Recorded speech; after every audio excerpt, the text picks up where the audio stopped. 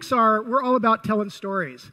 But one story that hasn't been told very much is the huge degree to which math is used in the production of our films. The math that you're learning in middle school and high school is used all the time at Pixar. So let's start with a very simple example. Anybody recognize this guy? Yeah. So this is Woody from Toy Story.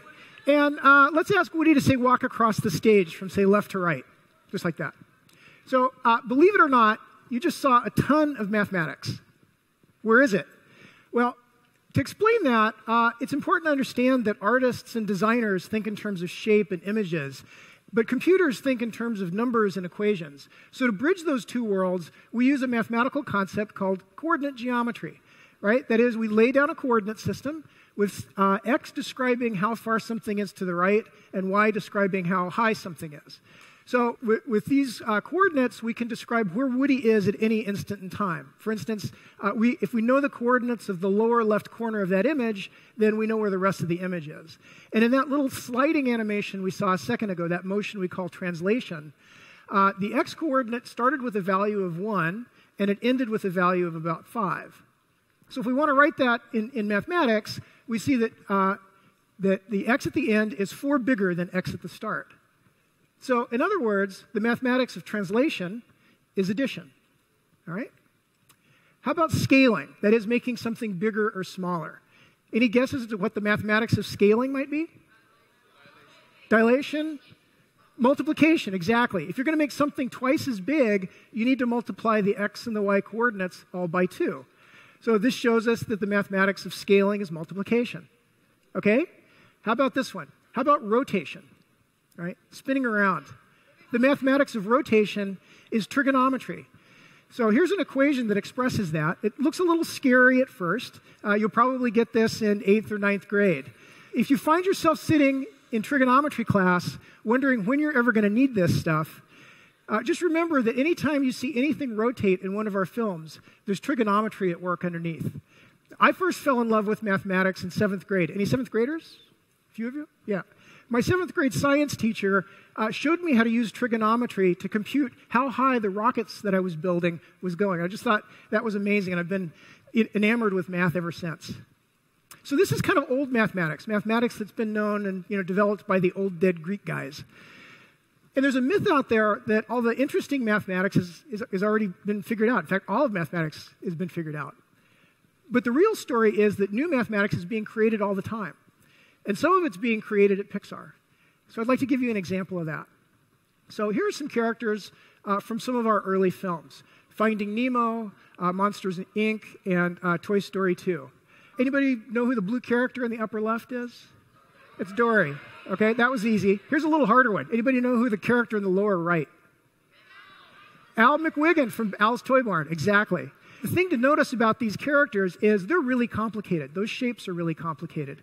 In fact, the toy cleaner, I have an example. The toy cleaner there in the middle, here's his hand. You can imagine how fun it was to bring this through airport security. His hand is a really complicated shape. It's not just a bunch of spheres and cylinders stuck together, right? And not only is it complicated, but it has to move in complicated ways. So I'd like to tell you how we do that. And to do that, I need to tell you about midpoints. So here's a couple of points, A and B, and the line segment between them. We're going to start out first in 2 dimensions.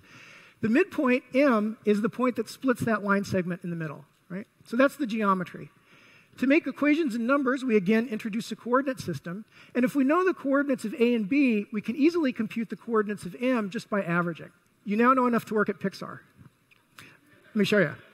So I'm going to do something slightly terrifying and move to a live demo here. So what I have is a 4-point polygon here, and it's going to be my job to make a smooth curve out of this thing. And I'm going to do it just using the idea of midpoints. So the first thing I'm going to do is an operation I'll call split, which adds midpoints to all those edges. So I went from 4 points to 8 points. But it's no smoother. I'm going to make it a little bit smoother by moving all of these points from where they are now to the midpoint of their clockwise neighbor. So let me animate that for you. I'm going to call that the averaging step. So now I've got 8 points. They're a little bit smoother. My job is to make a smooth curve. So what do? Do it again. Split and average. So now I've got 16 points. I'm going to put those 2 steps, split and average, together into something I'll call subdivide. which just means split and then average. So now I've got 32 points. If that's not smooth enough, I'll do more. I'll get 64 points. Do you see a smooth curve appearing here from those original points? And that's how we create the shapes of our characters. But remember, I said a moment ago, it's not enough just to know the static shape, the fixed shape. We need to animate it. And to animate these curves, the cool thing about subdivision, did you see the aliens in Toy Story? You know that sound they make? Ooh. Ready? So the way we animate these curves is simply by animating the original 4 points. Ooh. All right. Well, I think that's pretty cool, and if you don't, the door's there. It doesn't get any better than that. So this idea of splitting and averaging also holds for surfaces. So I'll split, and I'll average. I'll split, and I'll average.